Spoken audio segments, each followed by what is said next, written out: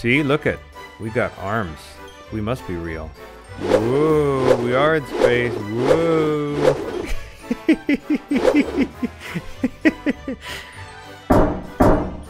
Hello in there.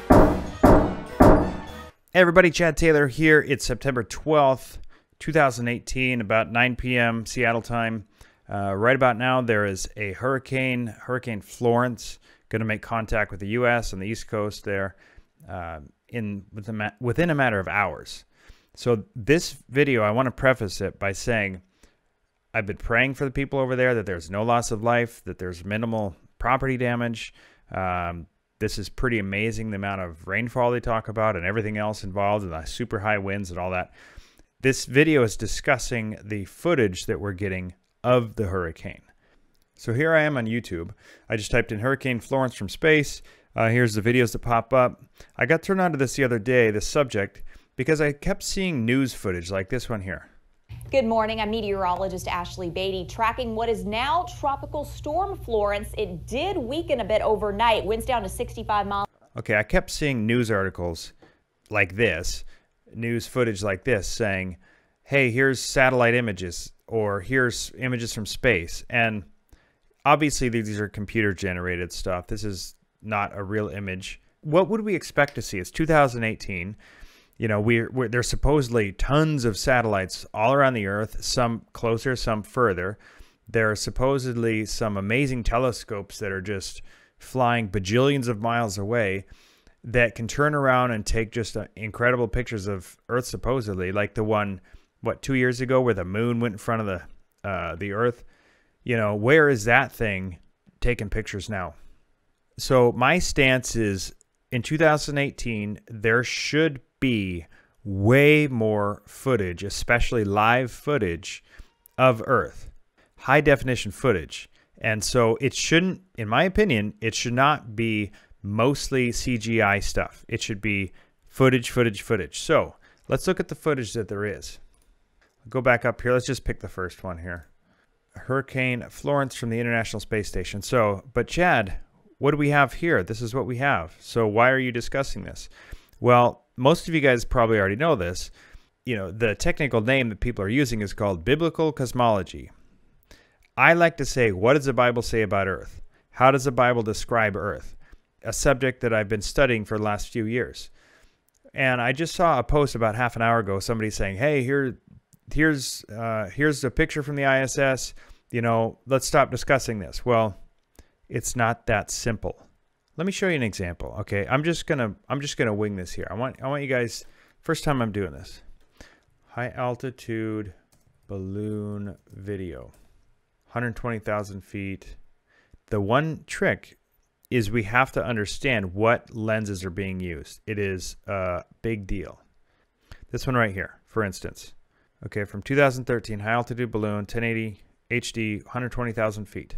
This is great. I think that's a huge accomplishment. I've never put up a balloon like that. I think it's awesome. But watch this, okay? Let's see, at what point is this? Let's try to get to where it's about as high as it gets. If we set the speed to quarter, okay? So we're going to watch the video at quarter speed. And I'm going to pause it every so often. See the curve bowing upward? Bowing upward? Bowing way more upward. You see the, okay, now it's relatively straight across there. Oh, now it's bowing upward. Now it's definitely curving upward. You see this right here?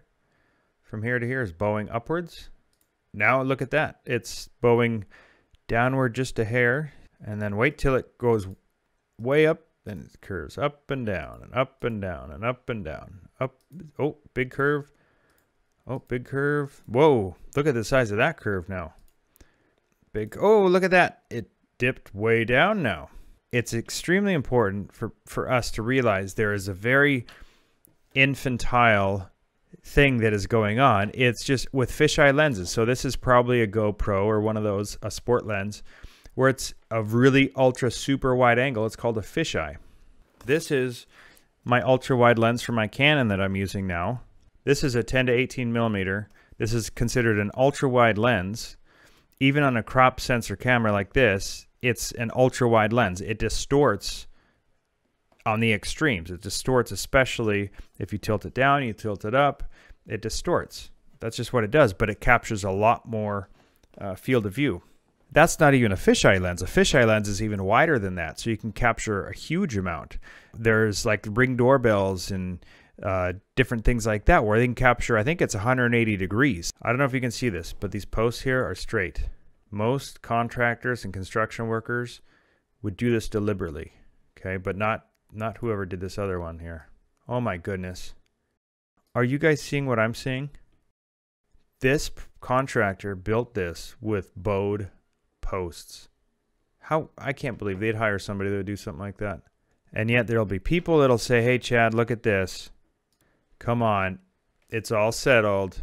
No, all you would need to accomplish this view is two things: height and a big fisheye lens. That's all you would need. I just thought of this as well, is as it goes up higher into the frame, the closer to the edge it gets, the more distorted it gets. So theoretically, if this were on like a 8K video, so you have your HD, you got your 4K, which is 4 times the size, and you got your 8K, 8 times the size. So you're talking a huge image. So imagine a image that is 8 times this size. Say if the actual image of this was way out here, you know, you could really bow it down. You could distort it a lot. Our next tip is composition. Okay, My biggest piece of advice in composing your shots is to use wide-angle lenses that show the whole room. Another important tip to good composition is to make sure your lines are straight. This will How would your lines not be straight? help you avoid making the rooms look distorted with your wide-angle lens. You mean they can become distorted with my wide-angle lens? You don't want to be pointing too far down or too far up. Oh! But rather keep your camera level so that all of your lines are straight. 15 millimeters on this lens, you're going to get a sort of a bubble effect, but it's not exactly circular yet. You do get that sort of distortion, so if you're looking at a straight line, you're going to have it appear to be curved, and I'll show you guys the best I can in the test shots, but basically it's never going to be a fully true representation of the image, but to get that whole really wide angle, you do need it to have a little bit of a bubble effect. Let's pick a high altitude balloon that is not using a fisheye lens. You guys can see this. Here's the high altitude balloon. Shocking. Jesus truth. Shocking. High altitude balloon shows flat earth. From 2017. I don't know how high this is. Wow, that's really high. Okay, let's just see. The one way to tell is the horizon bowing as it moves up and down, like we already saw. If it bows, then they're using a, you know, ultra wide or a fisheye. If it doesn't move, then it's a trustworthy. So right now I'm downloading that video onto my computer. So this is the video. Brought it into Premiere. Fast forwarded to right about here is a decent place for it. Okay. Let's see. I just want to make sure the horizon isn't fluctuating. I don't see it bowing a bunch, you know, up and down like we noticed before as far as distorting. Here, hang on.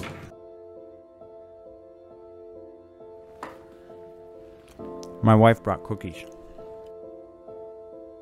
I married well.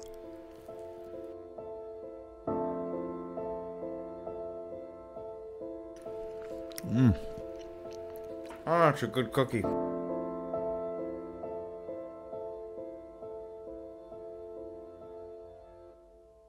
The moon is not a cookie. Says who? Well, lots of people. Oh no. Yeah, they've studied it. They've looked at it through long telescopes. And some people have actually been there. I think that's bullshit. Back to work. If I go up here to effects, I type in distort. Okay, see what pulls up here? Presets, lens distortion removal. Under that is DJI, which is a brand. Under that is the Phantom, which is a drone, GoPro. We're all familiar with GoPros. And they have different selections. They got the 1080 medium, 1080 super view, 1440 wide, 720 medium, super view wide. So the thing is, would be to know what something is recorded at. And so for instance, like the other one that was, that we saw from shot in 2013, you could take his video clip, put it in here, And then you can get rid of the distortion with a preset for that camera, and then it would bring it back to being what the actual view would be. So here, I want to do the opposite. I want to see what would a GoPro or one of these do to this image. We've already established that it doesn't look like this distorting up or down at all. Yes, you know, the sides, as the sides go up on this side and down because of things rocking like this, obviously. But we're not seeing it bow up. We're not seeing it bow down because they didn't use a fisheye, which is great. If you guys are doing any of these tests like this and sending something up in the sky, don't use a fisheye. For the sake of time, I sped this up. Now what I'm doing here is I applied that GoPro effect to that flat level horizon clip that you saw right here. And then I'm just messing with the curvature to see, can I take the GoPro settings and make a flat horizon look curved. And now here I've gone to some images of what, you know, we call the ISS. And can I take their doohickeys, their arm and their other, whatever this other fake machinery is, and can I put that over the flat curved horizon that I made curve? And so here we are just copying those. This is all fair use copyright stuff for review purposes here. And I put this image, this is in Photoshop. I take it out of Photoshop, put it back into Premiere, and I overlay the, you know, the ISS arm doohickeys over the top of the image, and voila. Believe me, right now I feel like putting like whooshing sound effect. Should I do it? Okay. Okay. Here we go. Let's do this. Okay. Okay, obviously they wouldn't put whooshing sound effects to this. One thing I got to point out, the lighting would have to be changed as far as how it's spinning, how this is spinning, so the lighting would constantly change.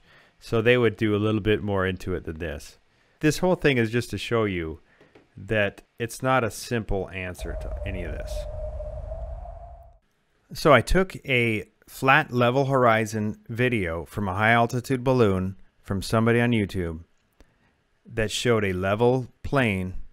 I was able to bring it into Premiere, distort it using GoPro settings and tweaking it and getting it to where the curve looked nice.